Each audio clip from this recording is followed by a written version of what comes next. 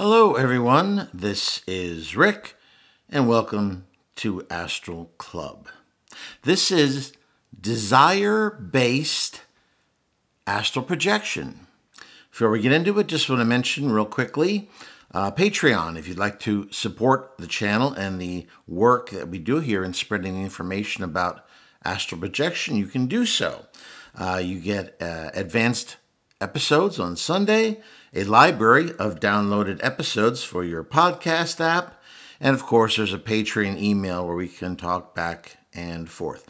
And if that's something you're interested in, you'll find a link in the description. Next up, private lessons. I've worked with some great people so far. If you're interested in learning how to astral project and you want to schedule a lesson or just get information about a lesson, you'll find an email in the description and I'll send you the necessary information.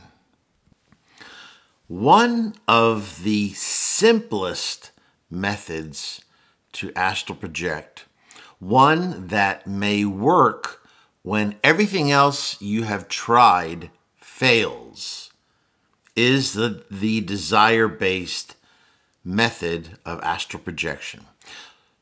What does that mean? Well, the physical body has needs, and we tend to develop a variety of habits that we do on a daily basis, and our brains enjoy and probably get dopamine hits from these various habits.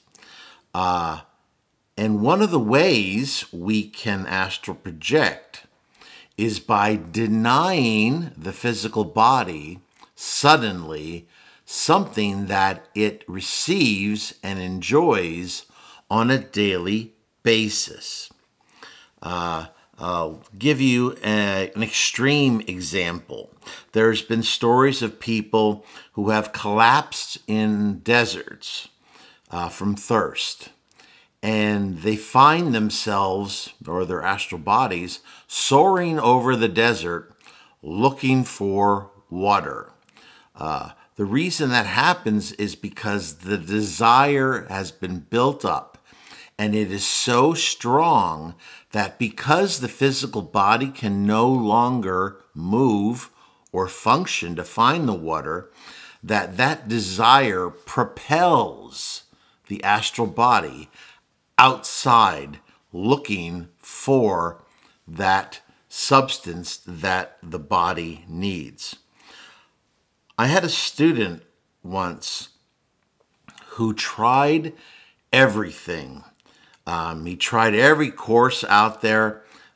He went through a course with me, and he just wasn't having any luck.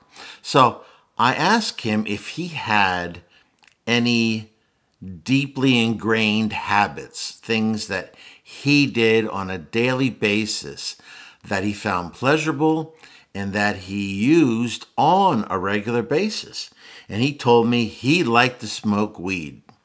So I said, okay, you smoke it on a daily basis? He said, yes.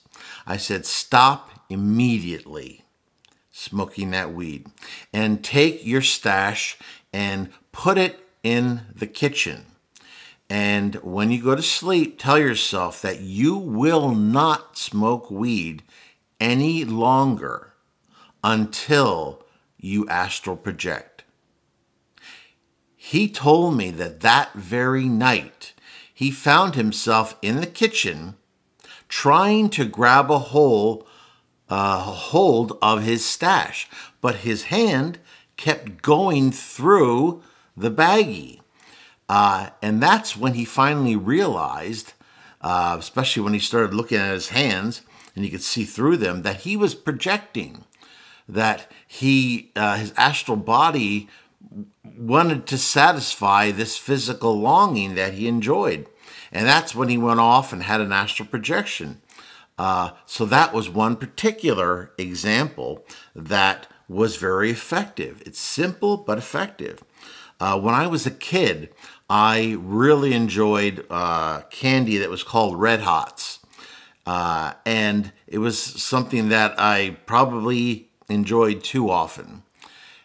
So what I would do is I would tell myself, I'm not going to eat these, even though I love them, and I'll never eat them again until I astral project to them. And quite often I would find myself that night down in my basement where I'd hidden them, trying to grab them. And then, of course, I'd realize that I was out of my body, and then I would go off then and have another astral projection. So that was one easy way I could supplement my projections, or if I was having a dry spell, that would get me started. Next up is the sex drive. The sex drive, particularly when you are young and you're in your teens and in your 20s, it can become extremely powerful if it's not satisfied in any way, shape, or form.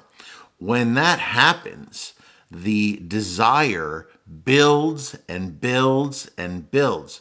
And if the physical body does not find a way to release that stress, then it can be very useful in projecting yourself out of your body. As you're falling asleep, imagine where you would go to satisfy that particular desire. And don't be surprised if you find yourself projecting to whatever source you imagine where you could satisfy that desire. The only cautionary tale I can tell you is that you'll have to gain control over yourself at some point so that you can actually have the astral projection that you desire. Because keep in mind, the astral plane is also called the emotional plane. So if you think that particular sex drive is strong in your physical body, it will be even stronger on the astral. So you'll have to be able to gain control over yourself so that you can then proceed on whatever astral projection you actually wish to accomplish. Another idea is for people who smoke cigarettes or who vape. And generally, people who do that on a daily basis. And it becomes very much a physical addiction. Nicotine is a very powerful drug, and it causes dependence. So if you suddenly stop immediately using smoking or vaping, you're going to build up a very strong desire.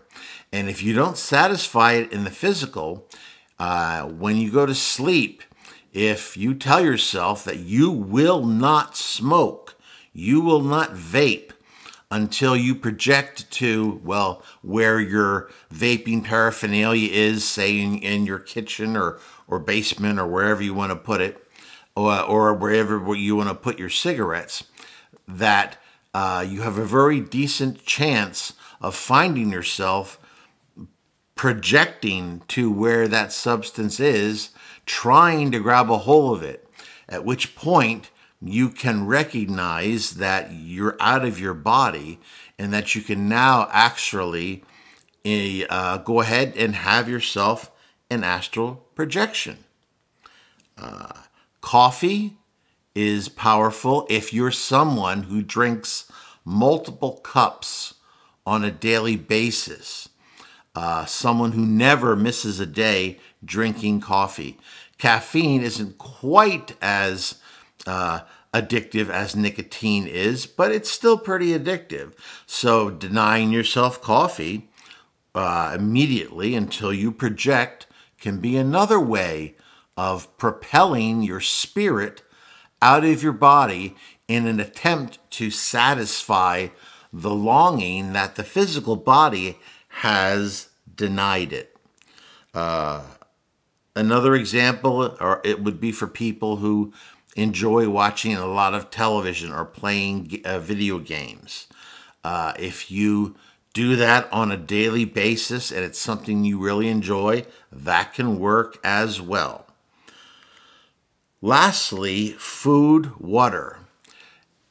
If you are someone who is normally healthy and you don't have diabetes or any sort of disease or problem, normally you can fast for, let's say, 24 hours quite safely. Doing anything longer than that, I would say definitely consult your doctor, although don't necessarily tell them why you want to fast, because they might put you through a psychological examination then if you try to mention that you want to leave your body.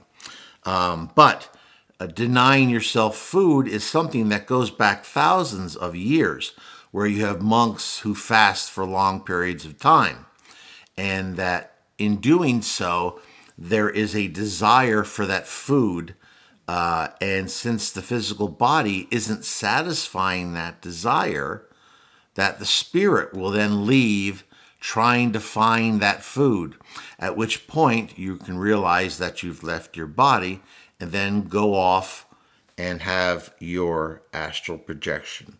Once again, as I said, though, if you're suffering from diabetes or some similar disease, then you don't want to use this particular method of denying yourself food for 24 hours because it might injure your health. But if you're normal and you're not suffering from any particular serious disease, it should be completely safe. So this is a very simple, very direct, and it can be a very effective way. All you have to do is just, be sure that you exercise control so that you don't abandon your astral projection because you're so caught up in trying to satisfy whatever need you've denied yourself. But these methods, or this particular method and these particular examples, can work if they are very strong habits of yours. If they're not strong habits, if it's not something that you enjoy on a daily basis, then it's harder to build up that particular level of need that will effectively propel your astral body out of the physical body. So it depends on the individual. This is, I wanted to keep this one short because it isn't complex. It can be very simple. So I wish you luck with this if any of these particular habits are your particular poison of choice. If you liked this podcast, please like it, share it with those of like minds, subscribe if you haven't already. If you have, make sure that bell's solid so you're notified on Wednesday and Saturday when the new podcasts come out. And you can include any questions and comments or perhaps any experiences you've had that are related to this type of method. And as always, this is Rick, and I'll see you on the astral plane.